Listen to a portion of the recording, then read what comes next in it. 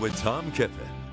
And welcome back to Local 3 News. As you can see, temperatures are on the chillier side right now. We got 28 Sawyer International. We got 31 for downtown Marquette at the U.S. Coast Guard, and also 31 for Munising. As we dial up our Local 3 radar network here, you can see we do have some snow showers back to the west here, back towards the Apostle Islands and out over western Lake Superior. Some of this snow is going to try to head this way into the western UP as we go into tonight. That's why some UP spots could see some wintry precipitation, but tonight it is not going to add up to much. I got to take you up to the north here across northern Manitoba.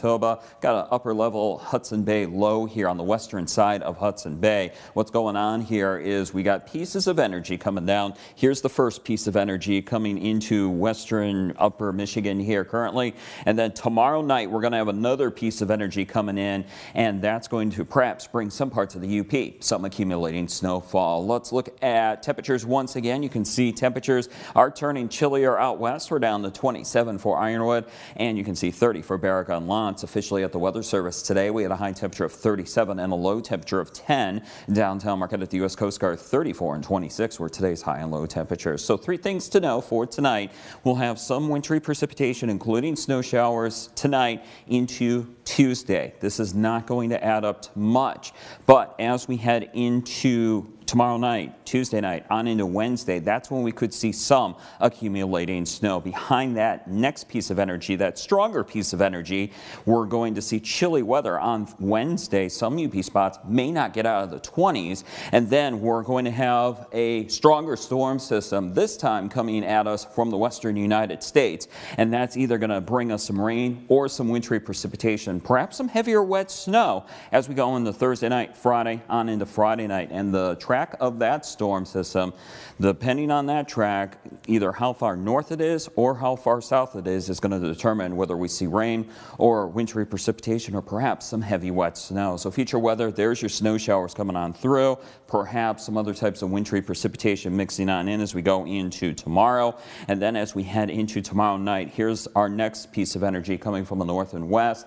That's going to bring some heavier snow, let's call it, not feet of snow like they had out east this weekend, but we'll have some more moderate snowfall tomorrow night on into Wednesday, and some of these snow showers are going to continue on into Wednesday afternoon. Otherwise, Wednesday we'll get some sunshine in, but temperatures are not going far on Wednesday for highs. Wednesday night on into Thursday, clear skies, perhaps some lighter winds. That could lead to a very cold night in some inland areas.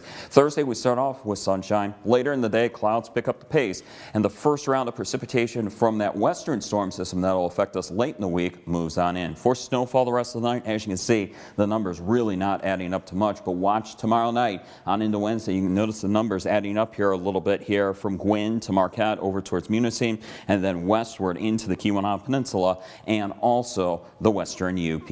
As we look at our forecast for tonight, we're looking at low temperatures across the UP that will be around 20 or the 20s. Some interior spots could fall back into the teens. Marquette's 7-day forecast here, 32 Tuesday, 27, that's it Wednesday, and then back into the 30s we go for Thursday and Friday. For Escanaba and Gladstone, we'll have 39 Tuesday, 31 on Wednesday, 40 on Thursday, and also 40 on Friday. For Iron Mountain, 39 Tuesday, 30 Wednesday, 40 for Thursday, 41 Friday, and then 36 for Saturday. And then Houghton and Hancock, 29 Tuesday with some snow showers. A chilly day on Wednesday with some snow showers, 25, 36 on Thursday, and then we're just going to have to wait and see how the end of the week pans on out, whether it's rain or wintry precipitation, including some heavier wet snow. So stay tuned to the latest weather forecast as we get towards Thursday night and Friday.